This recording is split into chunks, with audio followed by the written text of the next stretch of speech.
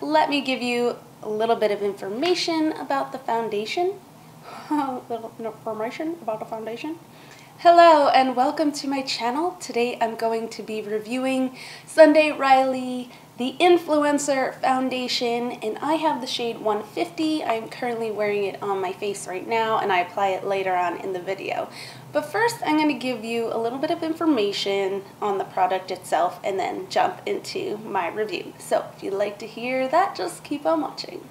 So this foundation is $42. It is 1.08 ounce or 32 milliliters, and it comes in 19 or 20 shades, I believe. It's hard to tell on Sephora without me sitting here and counting them all. So 19 or 20 shades. It looks like a pretty good range. I have the shade 150 because it has a very strong yellow undertone, and that's what I go for. So I probably could have gone with one of the lighter shades, but I went with that one. This foundation says it's good for normal, oily, or combination skin, and I have to agree with that because I've had dry patches down here before and it does not sit well on my dry areas of skin. On the rest of my face, where it is normal, it looks beautiful and it looks fine. Oily, I don't really get oily except for my forehead a little bit, and I haven't noticed it breaking apart or looking extra shiny where I do get oily, so that is a positive. But like I said, if you have dry skin, I would recommend looking at a different foundation because it does accentuate a lot of dryness, even when I put on oils and heavy skincare beforehand. It also says it's a clean, long-lasting foundation with medium to full coverage. And I have to disagree with that. I don't think it's medium to full. I think it's very light to medium. You can build it up a little bit, but it doesn't really get full coverage. I have some redness and some sunspots and freckles, and you'll see when I apply it that it does cover, it does add a nice veil, but once you smooth it out all over your face, it's not full coverage. I could still see my sunspots and, you know, beauty marks, stuff like that, and occasionally I have redness peeking through. A little bit about the brand. It's actually a skincare brand which is very highly priced, and a lot of people rave about the products. I personally have only tried a couple of their products in sample sizes and I have really liked it so far. I'm not ready to splurge on their skincare, so I was excited to get to try this foundation for a fairly reasonable foundation price. That's still a high-end foundation price. It's not anywhere near drugstore, but the brand is cruelty-free and I've been trying to head more in that direction, so that's a positive. This is what the packaging looks like. It's a squeezy tube with a pump top, which I really love. I love that it's travel friendly. It is not a glass container, and I feel like the air doesn't get to it and it won't change the formula very fast. So it does say it will last for 12 months. Like I said, I have the shade 150. It is a tad bit too dark for me, but come summertime, I feel like it'll work perfectly. Now, my thoughts on this foundation. I feel like it is very sheer. The way I like to apply it normally is I'll go in with my skincare and I'll moisturize. I'll add oil sometime to extra dry spots, which tend to be here, a little bit around my nose sometimes, and under my eyes.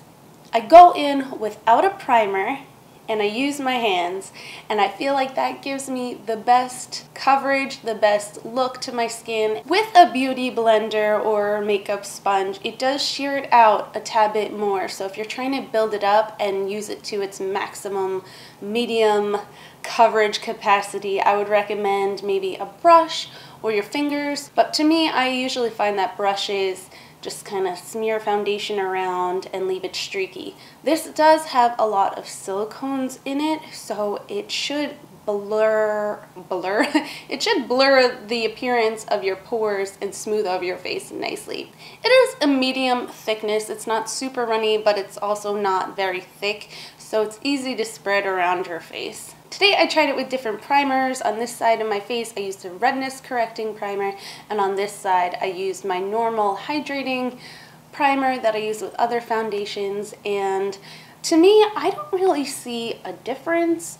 I feel like both sides acted the same with the primer. The only thing I find that it's not sticking to my nose or this area. My dry spots are actually not terrible today. In another video I did, I was testing this foundation and my dry spots looked horrendous. So like I said, if you have dry skin, stay away. Also, I feel like it lasts very well throughout the day.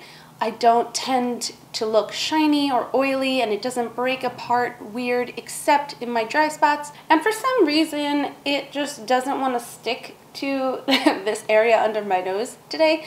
Overall, I like the way this foundation looks. I usually use the NARS Pure Radiant Tinted Moisturizer, and that tends to get very oily and shiny throughout the day. This, I feel, controls the oils a little bit better, and once again, I don't really get that oily. So if you do have oily skin and you've tried this, let me know how it works for you. I like how it adds just a veil of coverage. It's kind of like a skin perfector with a little bit more of a tint. I tend to go for the lighter to medium coverage foundations. If you like full coverage, you know, blanking out canvas of your face, this is not going to do it for you. But I would still go to Sephora, ask for a sample, also just to see what color you would be, because I feel like the color range is a little weird. The undertones are varying, so you might have to get a shade darker or lighter depending on what undertone you want. So I would say give this a shot, and if you have, let me know how you like it. If you'd like to see me applying it, just keep on watching. Today, for the sake of this video, I'm going to apply different primers to different parts, sides of my face. So first I'm going to start with the e.l.f. Prep and Hydrate Balm. I've been using this under my eyes, not under makeup, so I want to try it under makeup, and I really like the way this feels. Oh, I'm going to see how it mixes with concealer, because normally what I do is put like an oil or something down. Now that I have that under there, I'm going to go in with the Makeup Forever Step 1 Skin Equalizer in Redness Correcting Primer, because I am pretty red around my mouth, chin area, so I'm only going to do it to this side of my face in the areas of redness. So right around here, maybe a little bit on my nose and chin, just because I want to see how this reacts with the foundation on top, because like I said, I've been liking it without any primer, so we'll see how this works. On this side of my face, I'm going to go in with the Hello Fab Coconut Skin Smoothie Priming Moisturizer. I usually use this under all my foundations, so I'm going to test it out under this one because it's very hydrating. It smells like coconuts, and it's not too heavy, it's not silicone-y, so I like it. And because I have dark circles, I'm going to go in with the Erase Paste by Benefit and just kind of dot this under my eyes here. This is what I normally do, and when I don't do this, I see darkness and it drives me nuts. Now let's go in. The way I like to apply this is with my fingers, just straight up, smooth it all over my face. So I'm going to go in with my fingers today so I don't alter my results of the primer, and I'm in the shade 150 right now. I think it's a tad bit too dark for me, but I make it work. I wanted it because it has yellow undertones, and I like yellow undertones better. So I just kind of dot this everywhere, focusing in the center of my face. Really just kind of patting and smushing is my best way to describe this. Pat smush, and then work it out towards the rest of my face. And I'll bring a little bit up here, and there we go.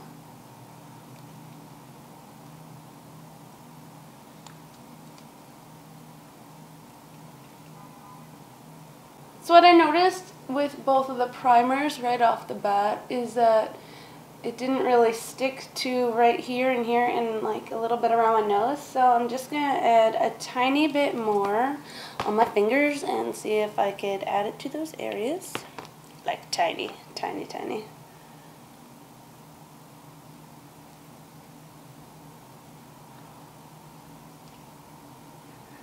I'm just going to add the tiniest bit more on my cheeks and see if it builds with the primers. And a little bit up here, because I didn't get much up here.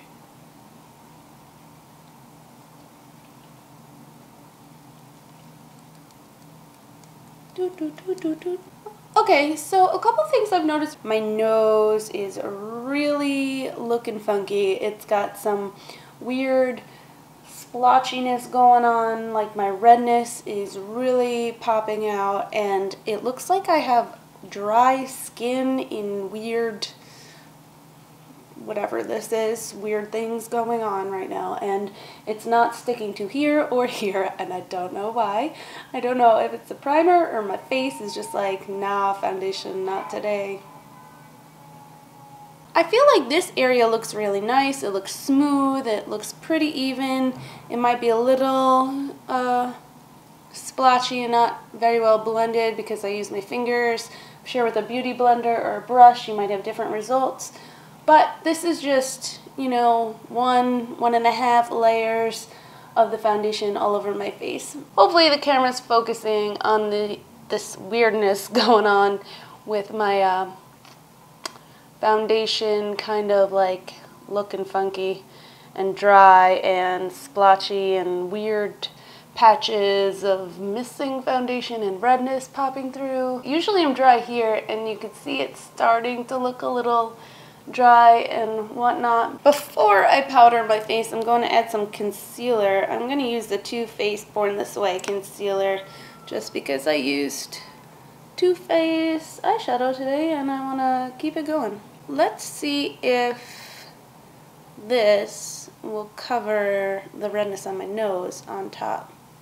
I've never actually done this before, so bear with me. And I'm just going to blend it out with my finger because that's what I was doing today, apparently. I am like really awesome at picking concealers for my face. No, I'm not. It's a little bright. And let's just pat this on top to try and cover my redness. And reverse Rudolph nose here. That definitely covered some of my redness. And I'm going to be trying out this Winky Lux Diamond Powder. I got it in my Ipsy bag. It's in the shade Light. Like I said, I'm very dry under there, so anything that sucks out the moisture is a no-go for me. And that seems to be almost every powder I try under my eyes. So this has been okay. Obviously, my foundation's not really matching my skin today, but what else is new? And then I've been really loving this Hourglass ambient lighting palette. Oh my gosh, is it stupid expensive, but you know what, I'm getting old and certain powders don't really look right on my face anymore. So I'm just gonna kind of swirl in the first 2 shades and go over